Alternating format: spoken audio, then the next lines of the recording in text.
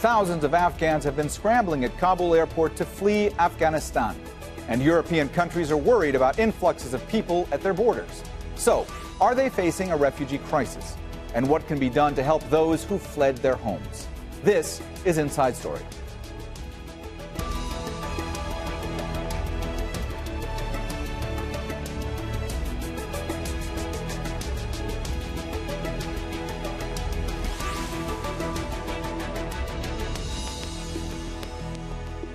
Hello and welcome to the program. I'm Mohammed Jamjoom.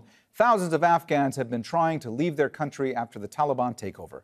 And that's raising concerns about a mass of refugees trying to enter Europe and other countries. The Taliban's leaders have promised amnesty to former Afghan army soldiers, as well as contractors and translators who worked for international forces. Many of them are being evacuated by Western capitals that are taking staff out of Afghanistan. And some governments have offered resettlement plans to thousands of Afghan refugees. But others are not willing to accept them and are calling for tougher border controls. They're concerned about a repetition of the 2015 refugee crisis. By the time being, it's a matter of some thousands of people in the airport. But in the days or weeks or months to come, it may be a matter of many more people with the airport closed, willing to leave the country. And this wave can reach us. But I don't think we have to present the problem as from the security point of view, of us in front of migrants. First, don't call them migrants. They are exiled people who are flying to save their lives. Turkey is among the countries increasing their border security. It's just finished building a new wall nearly 300 kilometers long on its eastern border with Iran to prevent illegal crossings by people smugglers and mainly Afghan migrants. But some Afghans have already entered. I've come from Afghanistan. The situation in Afghanistan was intense. The Taliban captured the whole country. But there's no work. We were compelled to come here. We've come from Afghanistan and we want to go to Europe. The situation is bad in Afghanistan. The Taliban has come there. They behead people. There is no work in Afghanistan. We're unfortunate, poor and displaced. By crossing the borders, we reached here. UN aid agencies are warning of a humanitarian crisis in Afghanistan and have called on the Taliban to allow them unhindered access to civilians. More than 550,000 Afghans have been internally displaced since the beginning of the year.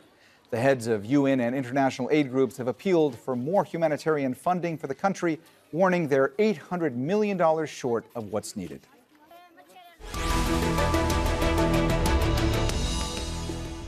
All right, let's bring in our guests. Joining us on Skype from Kabul, Bilal Sarwary, an Afghan journalist. From Geneva, Shabia Mantoo, UN Refugee Agency spokeswoman. And from Mexico City, Camille, a policy analyst at the Migration Policy Institute. A warm welcome to you all, and thanks so much for joining us on Inside Story today. Shabia, let me start with you today. The UNHCR has said repeatedly how concerned it is by the unfolding humanitarian crisis in Afghanistan. First, I want to ask you, what is the scope of the crisis currently? What does it look like? And also, there are a lot of people who are expressing concerns about a potential refugee crisis, but this is really more of a crisis that concerns internally displaced persons, right? Well, thank you, Mohammed. That is indeed the clarification here and what's sort of happening on the ground. Since the beginning of the year, we've seen a number of Afghans have been forcibly displaced inside Afghanistan. So from January till the present date, we've seen 550,000 people who've been forced to flee their homes, and they're all across the country, but they remain within Afghanistan. And they actually join another 2.9 million people who've previously been displaced within the country itself. So we are dealing with a massive internal displacement situation inside Afghanistan that requires crucial humanitarian support. Many of those who've been forced to flee, they need shelter, they need healthcare, water, sanitation, basic assistance to enable them to set up and be able to best address their needs while they remain displaced. There is talk and lots of speculation about refugee flows across borders, but to date we've really seen these in a much smaller scale and nothing compared to the magnitude of what's happening inside the country. Bilal, let me ask you, just how dire is the humanitarian situation on the ground in Afghanistan right now? Well, we definitely have a humanitarian crisis in terms of people losing their livelihoods, their crops, their businesses, over the last many months of the fightings. People have been displaced in some numbers to Kabul, but it's also the fear and uncertainty that is prevalent among people, especially among those a generation of Afghans who've been working with Western countries and international militaries. So when you look at the Hamid Karzai International Airport and you look at the chaos, the tragedy, the heartbreaks, that alone tells you how vulnerable the Afghan people remain in the absence of hope for a better and more peaceful Afghanistan. I was able to confirm that a big number of people are now moving out of Kabul city and going back to their own villages and valleys and districts. These are populations from rural Afghanistan, from the countryside, who had fled the fighting either in the last months or in the last years. So at least there's some hope there, but Afghanistan would need a lot to rebuild, the destroyed and damaged countryside, whether you talk about clearing roadside bombs from major highways or whether you talk about rebuilding the critical infrastructure, bridges, other infrastructure that's vital to everyday life. And I would also add that it is a litmus test for the Taliban to make a transition from a fighting force into governance. We have to really remember the Taliban are no more the shadow government. They control most of Afghanistan, and they have brought in with them thousands of foot-level soldiers who have all known fighting and war in Afghanistan's valleys and hamlets and remote parts of the country. And now here they are in Kabul, in a major urban center, a city of 6 million people with high crime rate, with complicated streets and alleyways.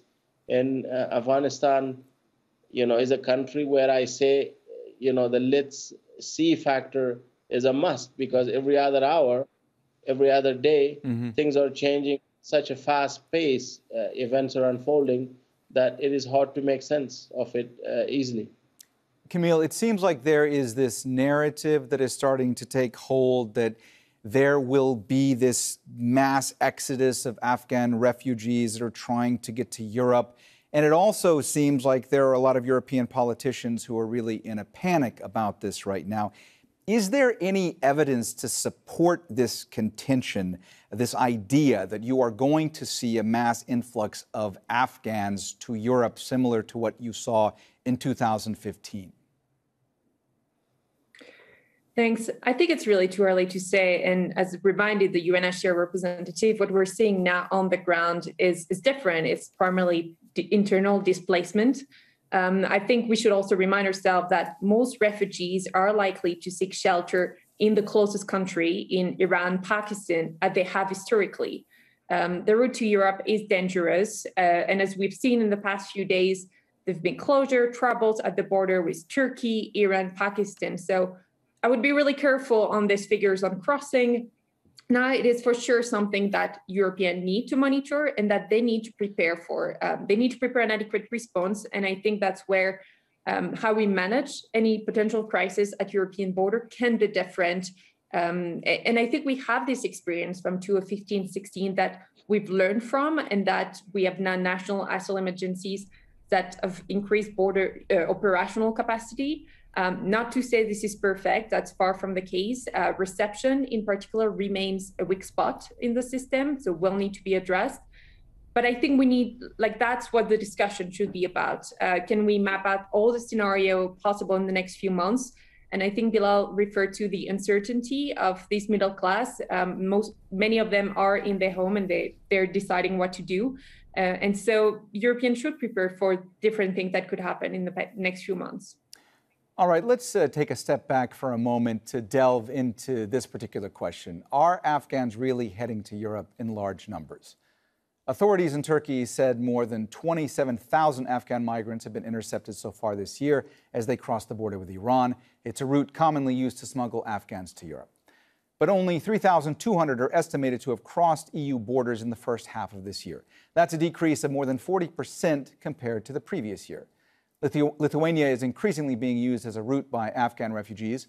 The government is accusing Belarus of pushing asylum seekers across its border. At least 85% of Afghan refugees lived in countries that neighbor Afghanistan, like Iran and Pakistan. Shabia, let me ask you, the UNHCR has released a non-return advisory for Afghanistan, calling for a bar on forced returns of Afghan nationals. What is the level of concern for those who might be forced to return? What could happen to them? Well, in light of the unfolding humanitarian emergency in the country and the protection issues and the concerns that we're seeing, the critical thing is that if people are trying to flee in search of safety and protection, borders should remain open to them. They must be able to access asylum, and whether that is in neighboring countries or elsewhere, this is critical. Refugees have a right to access asylum, to seek safety, to be protected. So this is our overwhelming concern. But the other issue is that if there are any considerations of returning or forcibly returning Afghan nationals back to Afghanistan, we are really urging against that in light of the situation and the protection risks and issues that they could face. And so we have issued this advisory, basically requesting, urging that these are suspended, at least until the security, human rights, and overall situation improves. But this is one aspect. But the second aspect is also ensuring that we do support the humanitarian response for the people inside Afghanistan, for the people that are forcibly displaced, and that requires support for assistance programs, but also protection support, and that really has to be sustained. So these are our overwhelming concerns for the situation in the country and for those that may have needs and may try to leave. Ms. Shabia, let me just follow up with you real quick. Obviously, another concern is going to be unhindered access for the UN, UNHCR, other aid agencies. Are you getting that unhindered access that you need right now? Well, we've been present in Afghanistan for decades, as have many other humanitarian partners, and we've been responding to the needs on the ground. It's the people of Afghanistan, those that have been affected by conflict, that are displaced, that do need our response and our support. So our commitment is to be able to continue that. As of today, we're still there. We are responding. We're working with partners. But obviously, our assistance is predicated on having the guarantees of safety and security for our staff, for our partners, and also the access to local communities. So these are the two key issues, and we are continually engaging and working to ensure that we have that access, but we are there on the ground. Since the beginning of the year, we've been able to do humanitarian assessments for 400,000 people in Afghanistan and also provide assistance to 250,000 people. So these programs and our work is ongoing, and that's where our commitment is. Bilal, Shabia was talking about the concern for Afghans who might be forced by other countries to return right now to Afghanistan. Let me ask you, how dangerous could it be for Afghans who would be forced to come back to Afghanistan right now? Well, this is one of the dilemmas, isn't it? Like over the last many years, these Western embassies, especially European embassies, would say Kabul was safe, which was simply not true. And until a week or so ago, when the situation really got worse and there was an imminent danger in and around Kabul city, that deportation stopped. I would say Afghanistan is not safe. Afghanistan is not a country where people see hope, future, especially economically. Forget about the security threats for a minute. Since what has happened over the last few days, the Taliban have taken over the entire country, and it is that denial on the part of these countries to really recognize the ground situation. At the same time, there was a lot of politics involved in this as well. The Afghan government at the time, under Mr. Ashraf Ghani, continued lashing out these refugees very publicly, saying that they had, broken the social contract, that the situation was good here, and he was, very supportive of such deportations because he thought that would strengthen his position with these European countries in terms of funding. But the harsh reality, is that if these people do come back, they don't see any economic future here. B, this is a country where, grievances and revenge and retributions, even at a village district level, could cost your life. So, I'm very sympathetic to people who have lived for a better life when the country is simply not safe and the environment is not conducive. And I think the politics of, governments, especially here, really undermine that basic human rights for those Afghans, especially from very, very vulnerable communities.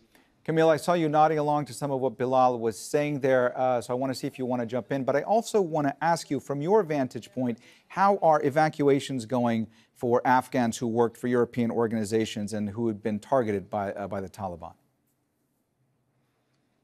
Yeah, so maybe 2 points on this. The first one is the Afghan government had asked for a moratorium on deportation for 3 months. And we had this letter on the 5th of August from 6 EU member states asking the European Commission to engage in discussion with Kabul to continue this return. So here, I think, as Bilal said, it's highly political. It's been politicized by certain EU member states. And it's been a bit of a concern in terms of whether European government can reach a common front on this question, be it from return to Afghanistan, but also the response to the crisis more broadly. So that's for the return. As for the evacuation, so several countries are trying to evacuate Afghan at risk. This involves Afghan who work as translator for European armed forces, who work for NGOs, for embassies.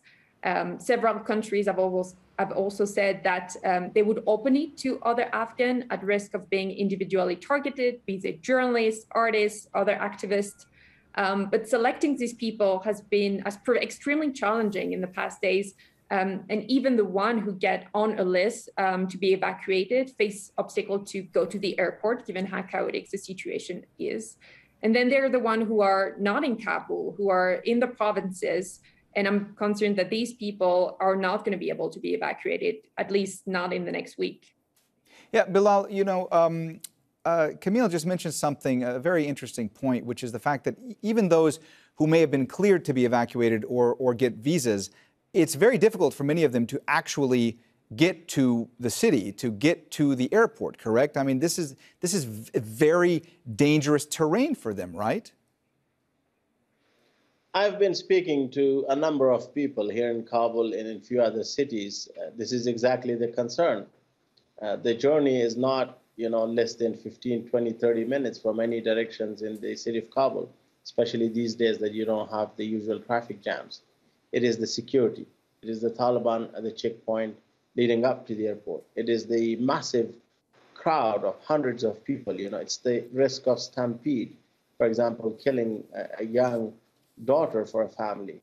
It is the risk of being shot at by the American forces and by a former Afghan intelligence service special forces unit that is now working with the Americans to secure the perimeters there. So it is indeed a heartbreaking reality. It's a tragedy. And I would say, it is, a chain of events for 4 or 5 days, which has continued to result in the death and injury of Afghans, but it's also tortured humanity. Afghan people, their families, the rest of the world is just simply in shock when you see that Afghans are clinging on a U.S. Air Force plane. 2 of them fell. I don't know where they managed to hide themselves, but as the plane was taking off, there were objects that were first seen as luggage. Later on, eyewitnesses' accounts said, no, actually, hold on. Those were human beings instantly getting killed. I think this mission started at the 11th hour. And to get out 10 to 15,000 American citizens alone to the airport would be a massive challenge, Forget about the generation of Afghans who've been working with the Americans, with European countries. There are different resettlement schemes and plans. This is also Afghanistan's most capable generation. This is the most educated generation. This is the most invested generation of Afghans, who are going to be burying their dreams and aspirations. They're forced to leave. And now this trepidation and fear, although the Taliban have continuously said publicly that they do not engage in retributions and target killings, they've given such assurances. But some human rights activists that I've been speaking to have called for what they say should be a humanitarian corridor, a proper, process under which these people can safely be evacuated. And they say that artificial timelines, with this evacuation plan is also sending shockwaves. Because when Afghans hear that in 3 weeks' time, this will be over in 4 weeks' time, it scares them. they say, what is next? You know, we've been abandoned, we've been betrayed by our allies, and we've been badly, badly let down by our former government when the former president abruptly, you know, fled the country. Mm-hmm. Shabia, I've heard you and many of your colleagues on several occasions express deep concern for women and girls in Afghanistan because of the situation and the impact that it has had on them. Let me ask you, what kind of trauma have they faced? Have they been through? What kind of toll is this taking on that population? Well, we've seen this year that the majority of those who've been forced to flee their homes, they are women and children. We have statistics showing that 80% of those that were displaced in recent weeks, they were women and children. So this is a huge humanitarian concern when you have so many, especially children. I think they comprise perhaps 60% of those who have been displaced. And so the real concern is to making sure that we can meet their needs. And many of them may have health needs that may need to be taken care of, may have gone through traumatic situations or have trauma needs that need urgent attention. And then there are obviously all the dynamics. Things have changed so rapidly. We are trying to keep a track on developments, but obviously our overwhelming concern is for the situation of people affected by the situation and for women and children, and to make sure that they have their basic needs met, that they are protected. There are obviously lots of human rights concerns and considerations. So that's why it's really important for humanitarian actors who are on the ground to stay there, to engage, to advocate for these protections and for these fundamental rights. And that's why the evacuations are just one part of the response. Now, we're not involved with those evacuations. They are arrangements that are organized between the governments of the countries concerned and the people of Afghanistan, but they are not arrangements that involve us. We are a refugee and humanitarian agency, but we are there, and we also have the same question that these evacuations are going to benefit a limited number of people, but they can't overshadow and they are not a substitute for the rest of the humanitarian response. So that's why it's crucial that we need support for the humanitarian situation in the country to respond and to be able to help the Afghans who are there and don't have the luxury or the liberty or the opportunity to be able to seek that protection elsewhere. So that's why it's so critical to be able to respond to those needs on the ground. Camille, aid agencies, the UN, other groups are trying to raise funds through the international community to help Afghanistan at such a critical time. We know that at this stage, they are hundreds of millions of dollars short of where they need to be. Let me ask you, when it comes to the humanitarian response going forward, how much support do you expect may come from the EU? I mean, the EU just released a statement today committing to support, the humanitarian response in Afghanistan. How much is still, I think, a bit of a question for everyone. But if I can, I would want to complement that, because I also think as we're planning this humanitarian response, which is obviously the top priority, there also need to be some thinking about the more longer term response. And this is something that Chancellor Merkel referred to actually in the past few days, that one mistake that was made maybe in the response to the Syrian crisis was not to provide sufficient support to the country hosting the vast majority of Syrian refugees. And we know that people fleeing Afghanistan today will not return anytime soon. This is a lesson, from the past crisis. This crisis are protracted. People can stay in exile for decades. And so we need to plan with cities, with national authorities in countries like Pakistan and Iran, so that these communities that host them, that are also vulnerable, can receive this form of assistance. And I think here, for instance, UNHCR Pakistan in July was reporting that only half of their humanitarian appeal had been addressed. And so that's also something that we need to think about moving forward. All right, well, we have run out of time, so we're going to have to leave the conversation there today. Thank you so much to all of our guests, Bilal Sarwary, Shabia Mantoo, and Camille Lecause. And thank you, too, for watching. You can see the program again anytime by visiting our website, aljazeera.com.